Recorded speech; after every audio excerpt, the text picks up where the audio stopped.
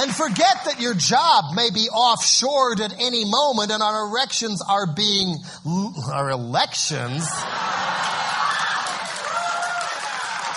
Oh, well, spot the difference. Being rigged. And we're being cracked down upon so hard now. Maynard from Tool told me that after Rupert Murdoch bought MySpace, his anti-Bush statements all got stripped off of his MySpace site. Interesting. Basically, that along with Howard Dean's idea of what the internet is for, and this new thing in Congress right now is a new bill designed to stamp out neutrality and a level playing field on the internet. Where now, as if they aren't making enough money, Verizon and Comcast and AT&T could then decide who gets processed how quickly on the internet and how many toll booths they can set up along the way to charge you for every last little thing. So somebody who wants to set up a non-corporate website or get in touch with somebody else, slowly but surely marginalized where you can't really get your voice out anymore. In addition to trying to reclaim our right to vote, another major battle we're going to have to fight is to reclaim our right to communicate. In corporate media, we have a different point of view than what they're telling us on Fox News or the slightly disguised wannabe Fox Newses like CNN and CBS and all. They don't get on there. When was the last time you saw Ralph Nader even on Nightline or anything like that? This all has to be marginalized. Third-party candidates in elections, not discussed, not allowed in the debates. Local elections, barely even covered on local news, so you can't get the word out. And now they want to even keep putting up booths on the internet, which Al Gore proposed when he was vice president, just to keep people from communicating, especially if they're patriotically incorrect. But sometimes we aren't helping matters either.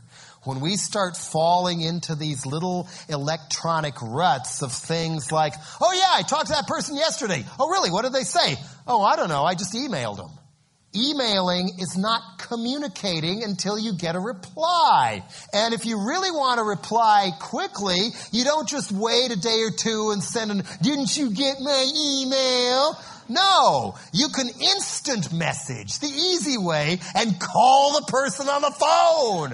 And it's amazing how this works in the digital age. You ask somebody a question on the phone, they answer you instantly. And then you can even ask them another question. I can't believe that we've gotten so sophisticatedly stupid, we can't figure that out anymore.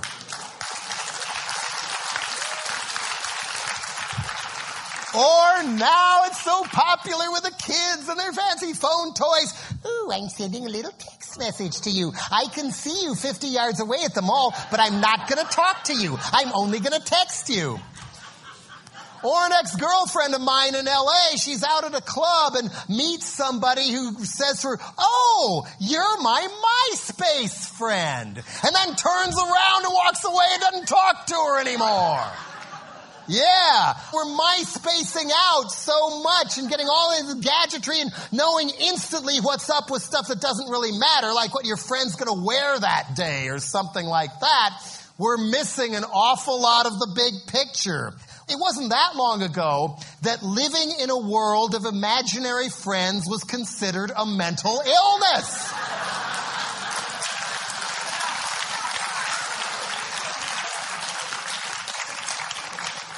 And then there's these go yuppie parents go so far to avoid talking to their own children, throw them in the back of the minivan or the guzzling SUV, then lower down the screen and make them watch a DVD just so you don't have to talk to your own kids. Just so you can keep texting people and keeping up with your messages on the phone when you're supposed to be paying attention to your driving. Granted, phones are becoming very, very fascinating toys, and the sooner they can be used to hack Diebold voting machines, the better. But I keep wondering when people are finally going to realize they've been had and demand something a little more lifelike, when they finally get tired of things like, wow, I got to see a whole Bon Jovi concert on my phone, available exclusively to Verizon customers, and Bon Jovi was no bigger than a termite. It was so awesome, man. I like more. I like live bands. I like to listen to things without some video showing me what the song's supposed to mean, so I can decide that for myself instead. We're not helping with this battle to communicate.